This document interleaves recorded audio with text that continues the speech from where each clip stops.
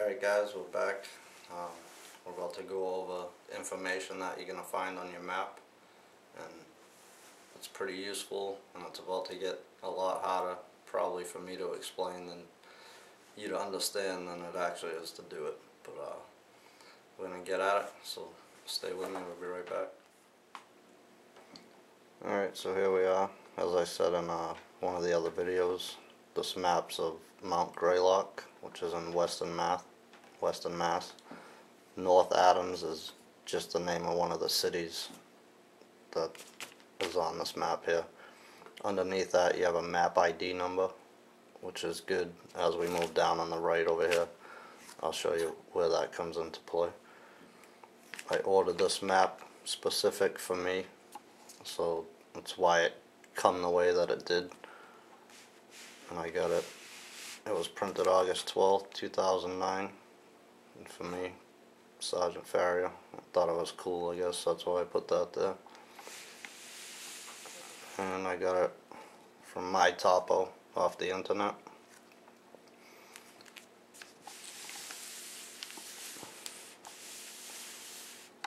And right here. And you're going to find all this information on most maps.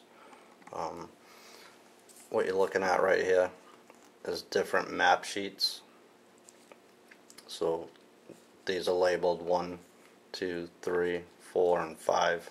So these are all different map sheets you can get of the area. Like I said, I had this one custom made for me. So that's being depicted in that red square that you see. So my map actually has a little bit of all 5 maps inside of it, because I had it centered on Mount Greylock. Right underneath that, good to know information. Again, the numbers 1 through 5 is the map ID number. The date that these were taken, and the contour interval, which has to do with your contour lines and the difference in elevation between each. So you could see on the top, number 1, Berlin, it was 6 meters is the difference between each contour line. The next 2 are 20 feet, and I'm no math guru, but I would say 6 meters is pretty close to 20 feet, so I'm going to call that all the same.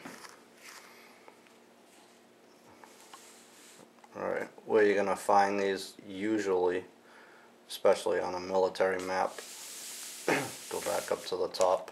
All this is on the right hand column of my map, but the name is usually going to be on the top, either center or top left hand corner of the map, usually. Moving back down,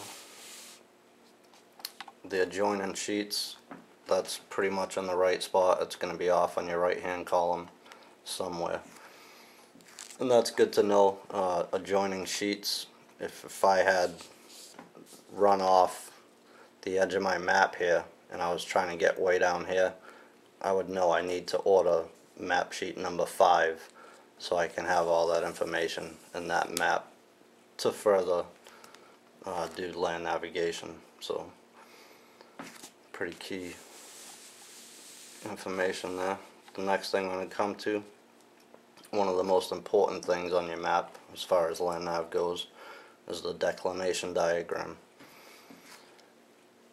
You can see you've got MN to the left right here, and that's showing 15 degrees. So MN, let's see if I can zoom in a little for you. MN stands for magnetic north, so that's what your compass is going to give you. The GN right in the center is grid north or map north. So all your grid lines on your map that run north and south is grid north. In every topographical map, the top of your map represents grid north.